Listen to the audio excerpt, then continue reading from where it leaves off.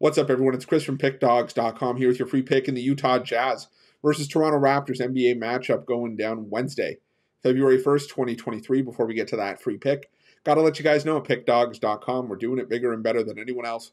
Got more free pick videos on our channel than you'll find anywhere else on YouTube, so make sure you're subscribed. And also take advantage of our free Sportsbook bonus offer, the link in the description of this video below. Now, while I do love giving out free picks, if you're looking for my best bets, the games I love the most, including my daily $15 best bet, check out Pickdawgz.com and click the Premium Picks tab at the top of the page.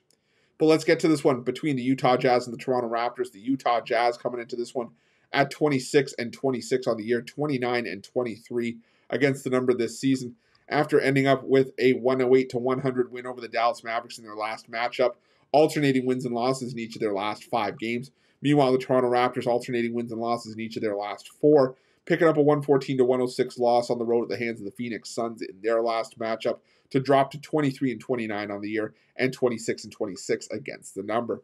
Now, the thing about the Utah Jazz is they had a stretch where they looked like they cooled off from their hot start to the season, but they're back on track now. Winners of 6 of their last 9 games and just playing some solid basketball, especially at home.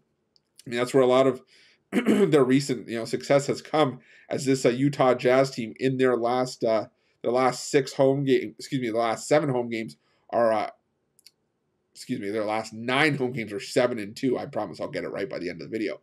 But you take them out on the road. They've had issues defensively. They gave up 134 to Portland on the road, 125 to Minnesota on the road. But the good news is that Utah back at home for this one. And Utah definitely one of the more improved teams in the NBA. Or should I say they're one of the teams that are sort of outdoing expectations and overachieving a little bit, considering that not much was expected from Utah after they made all these moves in the offseason, offloading Donovan Mitchell and Rudy Gobert. It looked like it was supposed to be a rebuild, but the Utah Jazz don't seem to know that, at least if you had told them. They're just playing fantastic basketball right now. On the flip side, you got the Toronto Raptors, who have been one of the more bigger disappointments this season in the NBA after so much was expected.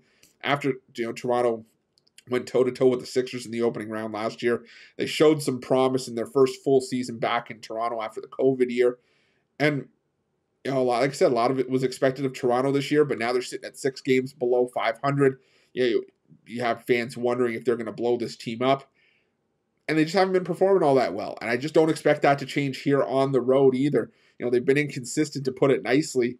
And Utah has been a much more consistent team. I think you're not being asked to lay too much here with the Utah Jazz, being asked to lay around 3.5 points with the Jazz.